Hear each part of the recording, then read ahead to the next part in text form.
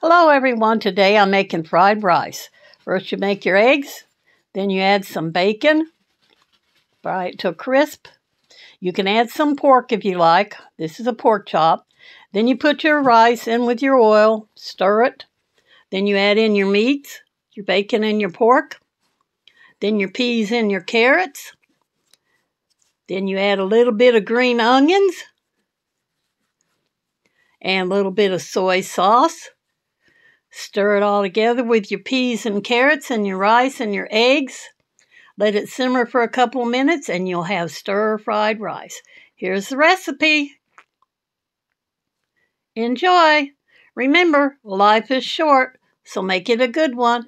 Y'all come back and see us now any old time. Bye for this one.